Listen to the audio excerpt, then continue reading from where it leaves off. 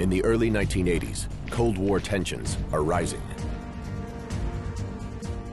America's new president, Ronald Reagan, has given the military one priority: challenge the Soviets everywhere. The Navy really wasn't interested in the Titanic. I had to build a whole thought process, a logic of why the Navy should fund me to do what I want to do. And the only reason I could convince them to do that is if I did what they wanted me to do. This technology can find Ballard's pitch: the video technology he is building to find Titanic can also gather intelligence on the ocean floor, American or Soviet. I think the Navy could benefit from it greatly, sir. I'm a geologist, I'm an underwater mapper, and I go into unknown terrain and I map it, and then I collect things from it. To the Navy, it's not mapping and sampling, it's searching, finding, and recovering lost things. So they have a great interest in the same technology. The Navy generally peers into the ocean depths with sonar, a technique that finds an object by bouncing sound waves off of it. But sonar can't tell a rock from a hunk of metal. Ballard's cameras will deliver the clearest images the Navy's ever had of even the smallest debris. The Admiral is impressed. Of course, this technology was valuable. The ocean is littered with all kinds of interesting intelligence, I can tell you. Admiral Thunman won't send Ballard to hunt Titanic, but he wants him to revisit a pair of tragedies that shook the Navy deeply in the 1960s.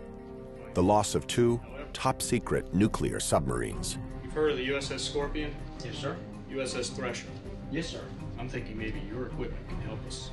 Both were attack subs, fast, quiet boats built to hunt down their Soviet counterparts. The first, the Thresher, sank in 1963 with 129 aboard. The second, the Scorpion, disappeared in 1968 with the loss of 99. They were America's worst submarine disasters since World War II. And the Navy investigated them thoroughly, but was limited by its tools. Now it wants to see what more Ballard and his high-tech eyes can uncover.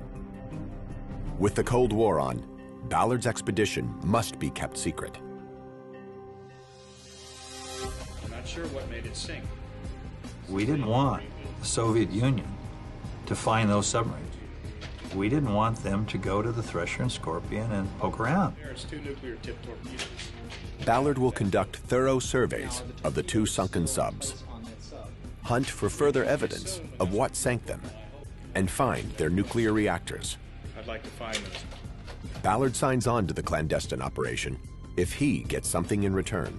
I said, well, look, that's fair enough, but if there's any time left over, I would like to take that extra time and look for the Titanic. Commander, we have a deal, I think.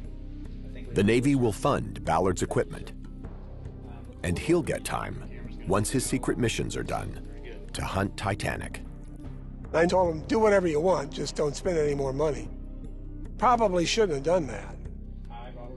Sworn into active duty, Robert Ballard becomes the U.S. Navy's newest undercover agent, Commander Ballard. whose brief is the ocean floor.